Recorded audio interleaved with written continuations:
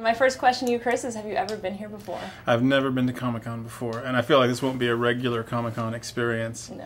Since the Twilight fans are out in force. And I really what I want to do is slip under the radar and geek out for about an hour at the end of the day, which is what I'll do. The problem is, though, you under the radar is right now before your panel. As soon as you have your panel, there may not be any more under the radar. Ah, but there's a nefarious plan because they're showing Twilight again this evening. I think that'll suck up all the Twi fans, and they'll be able to kind of mingle amongst my fellow geeks undetected, hopefully.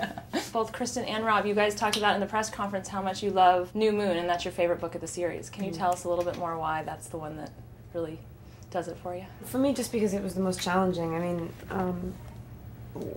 not that they're ever at ease. The relationship is always sort of strained. It was just like sort of the lowest point in the series, and also like at the end of that, it's absolutely the most heightened.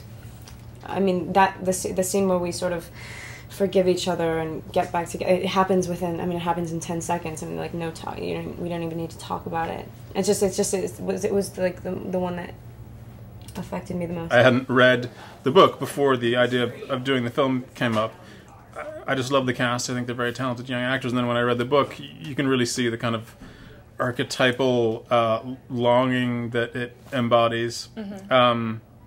And having been broken up with so many times in my life, I felt I could really identify with Bella. My sort of opinion of the whole series, the relationship between Edward and Bella, I mean, I always saw it as, you know, the thing which I was relating to, the thing which I was kind of trying to draw from was, you know, when you're a guy and you find yourself becoming or being so in love with someone, what? No, I'm just looking at you on a TV. Come on, you're on a roll. I think you should keep going. You had two big issues to deal with. You had one, Jacob transforming into a werewolf.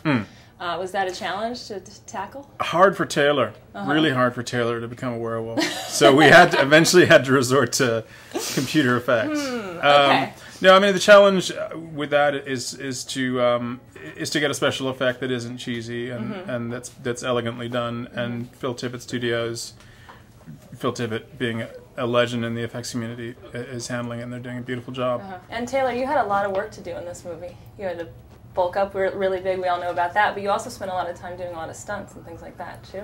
Yeah, it was a lot of fun. I actually, I almost got to do all of my own stunts. You tried, right?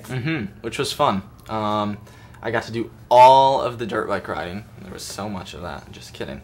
No, but yeah, I got to like practice dirt bike riding and do that. I got to do a few other things.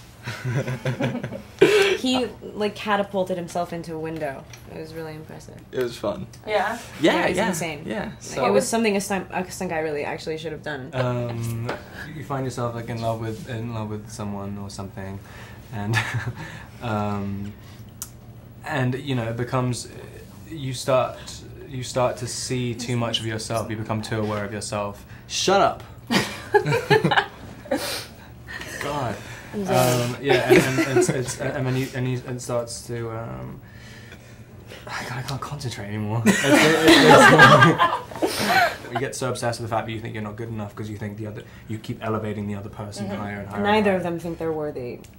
But Bella's the one who can like handle her stuff, and Edward is just an idiot. And New Moon is like, it's the only time where in Twilight he can think in these absolutes. This is why whenever anyone asks about if we have chemistry with the cars, do you know what it is? It's like complete animosity. Yeah, right.